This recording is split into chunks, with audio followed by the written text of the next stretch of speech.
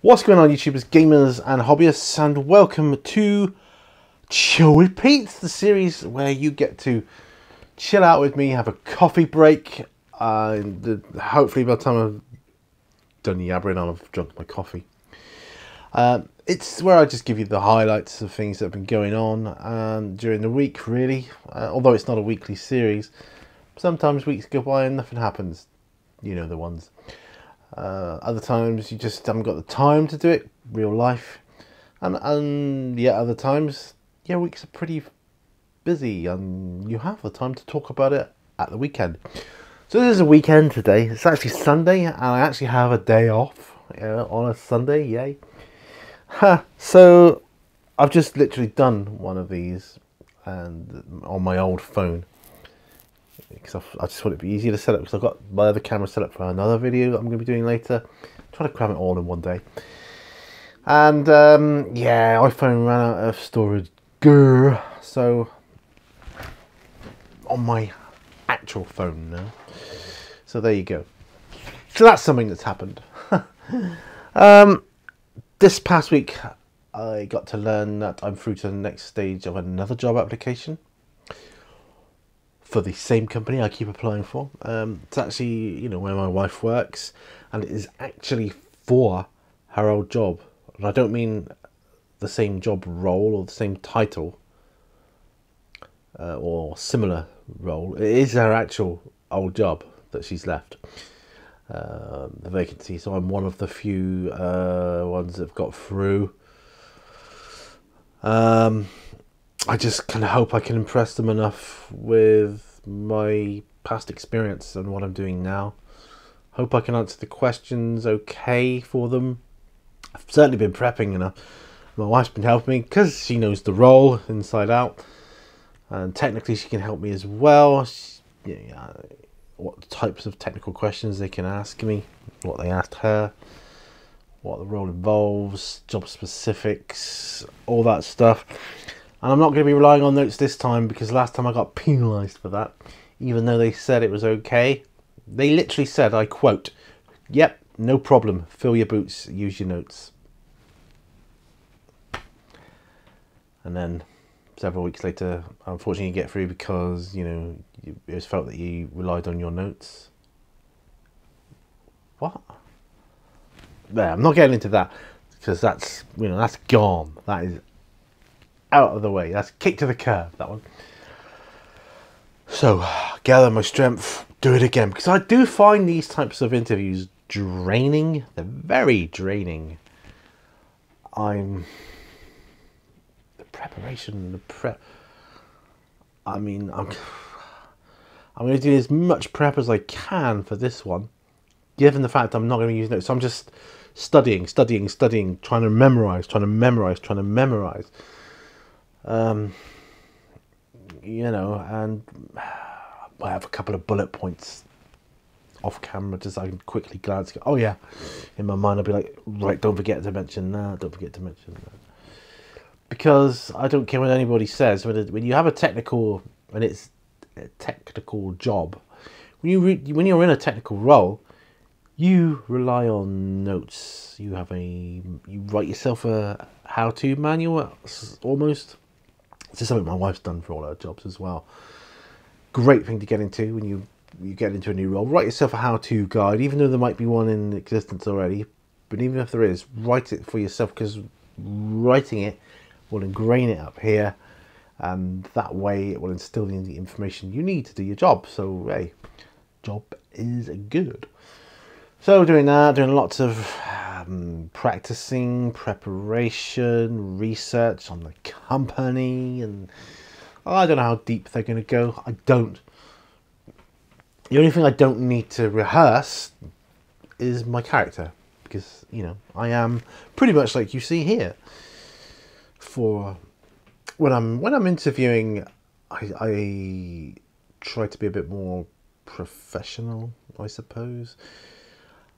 I like the icebreaker to start with, because it tells me what sort of vocabulary they use, and then I can use like vocabulary and keep it on an even keel. because I've had all different levels of vocabulary, from real technical, quite posh stuff to colloquial vernacular syntax. I have, and it could be any one of those. And I don't know the people that are going to be interviewing me. I don't know what the way they construct their sentences, but I find if you match, you give like for like, it kind of, you get on better. But there you go. So no pressure, but this is a life-changing interview for me. If I could get this job, it would be life-changing in a lot of ways. It would mean days of struggle are gone, essentially, and we'd be all right again. It would also mean I could help my daughter to get a place of her own, because she's an apprentice for the same company. But apprentices, they don't get paid very well. It's not until they've qualified and they're in the job proper, and that's a couple of years away yet. Trying to find somewhere, she's desperate to move out of home, get her independence, and I respect that totally. I really do. So if I can help her do that, because obviously there's a mortgage to pay on where we live in now. But this job would enable me to get a mortgage independently on my own. Get the mortgage, buy a small little flat or apartment somewhere, and she can then rent that from me for, cost what I pay. Because she wouldn't be able to get a mortgage on her wages. So it's crazy, I know, but yeah. So that's what I want to do. I want to help her. I want to do it. It's, family, and I just want to give her the best start, because I didn't have the best start when leaving home, when it was very hard times. I mean, some real hard times. I don't want anyone else to go through that, especially my family. No, not happening.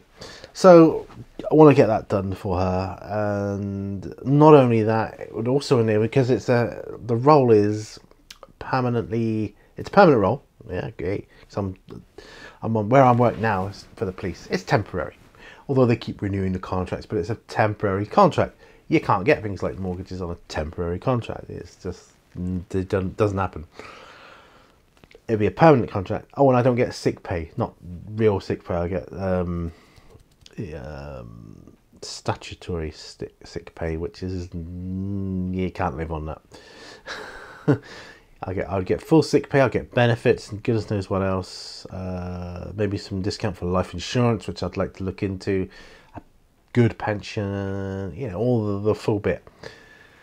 Those perks. It would also mean working from home permanently. I could get rid of my car. I don't need my car. I'm working from home, So there's an expense out the window as well. And yeah, it would be life-changing. Get our place done up here. We could probably move to where we want to move to at that point in time, at that juncture. We could go to Seaton. It all depends on this. It probably wouldn't be for a year or two anyway, because we need to get this place up to code. Because we would probably, I'm guessing we'd either sell this place or let it out. I don't know what would work best. That would have to be looked into. But then we could go to Seaton, where we want to live, by the sea. It's a sea town. I know Plymouth's by the sea, but it's different. It's more of a naval-based city. I don't want to be in a city. I want to be in a town by the sea. I prefer town life to city life. I've spent most of my life in the city now, although I grew up in the town, on small countryside places. I've spent most of my life in the city. I don't like the city. I never wanted to live in the city. It's all right visiting the city. That's fine. Or staying for a holiday. Like I used to stay with my aunts when I was young. But living here, that was my parents, obviously, because That's what parents do. My parents wanted to live nearer to my mum's sister. You know, my dad was friendly with his brother-in-law, and it's just, you know, friendship thing. And I get that. They felt the school would be more appropriate for me here, or there would be a more appropriate school than back home, back to Seaton. I get it. I get why they did it. But at the time I hated it. You know, I did not want to come here. I had to leave all my friends behind. Yeah, and you know what it's like. Go somewhere new as a kid, trying to make new friends. You got to go through all that crap. And it is, isn't it? Because, you know, you talk differently, you speak differently to the way local people speak, and they pick up on that. They're like, get him, let's get him, you know, you get in trouble, fights, and goodness knows what else. I've given you a life history here. But, yeah, it's just stuff kids do, but I'm going off on a tangent now. I tend to do that. But anyway, so that's the highlight. The main thing from last week was that I've got an interview next week, Friday, my second day off. So it's day off, so it's good. You know, 9 o'clock in the morning. So wish me well on that one. And I want all your good luck vibes heading my way. I need them. Really need this job, because I can't keep going doing what I'm doing. The content's just too bad. It's horrific sometimes. I think it would drive anybody insane long term, what I'm doing now. I'd much rather work on things like naval projects and ships and submarines and whatever it may be, whatever infrastructure department I could end up in. It doesn't matter. I would just like to work in that environment. And that's it. Other news, hobby news. I've accumulated a few more bits for my Imperial Fists, my Tactical Marines, some more arms and a couple of shoulder pads, and that's mostly arms though. I've got some heads on the way and some more shoulder pads. I'll get them built eventually. I'm thinking of doing those Tactical Marines third company. I might even do the red chest plate insignia. On their chest plates red as well. Maybe I might do that. Weather here is weird. Been raining off and on. Don't like it. Don't like the rain. I really don't like the rain. Oh, so much going on. Hoping to get our roof done soon. That's all a bit up in the air. I'm just waiting to hear from the roofer. Everything's a waiting game right now, just waiting on people, and you know, weather and all that other stuff. I've ordered a couple of more role-playing books, just tools to help me. Random Encounters and an adventure building book. I've got the Encounters book, but it's only just arrived earlier today. They just unpacked it, so I haven't really looked through it yet. The other one hopefully will arrive sometime next week, so that'll be good. Yeah! All is good in the neighbourhood, so that is good. I have filmed on the bench. I filmed painting snippets, and that's about my week. I literally just finished, you know, day before yesterday. My worst week out of the 4 that I do in rotation. Yeah, last week was my worst. Second worst one is coming up, but because it's 3 late in a row, I don't like I don't like late shift. I work 3 o'clock in the afternoon until midnight. I don't like those shifts. Yeah, you're home, but people go to bed because they got to get up early for their early shift. It's a bit lonely, just nothing going on, you know, just no life, you know.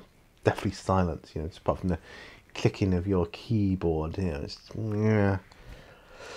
I like working in the day, in the morning, in the afternoon, obviously, but daytime hours, you know, and other people are working as well, and your phone calls and your chats and all the rest of it all goes on during the day. Much better, much better. So that's another reason I want to get there as well. It'd be easier for us to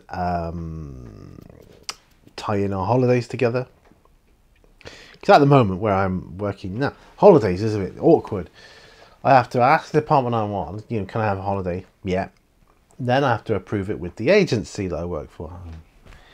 You know, it's twice as long to get anything done. That said, they've been okay. I've had no hiccups thus far.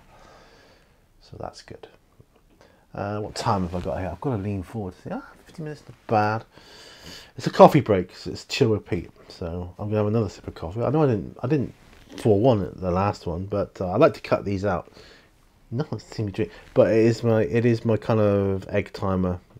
It's about there. It'll probably be about there when I finish this one. Do you want to see my rest of my Imperial Fists from Indomitus? That's some of them there. That's most of them there.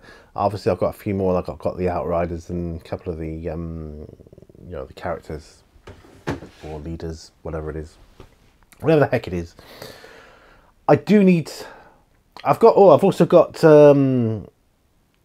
Because you know my friend Mythos Kishranari, he got me Tor Garadon for Christmas. Oh, so good. I have purchased myself Captain Lysander, although statistically, stats-wise, he's not as good. I just want him there for, you know, lore. And I've also ordered Pedro Cantor, Crimson Fists, no less. Not planning on a Crimson Fist army. I might do a couple of squads in the future, who knows, just to put in story-wise.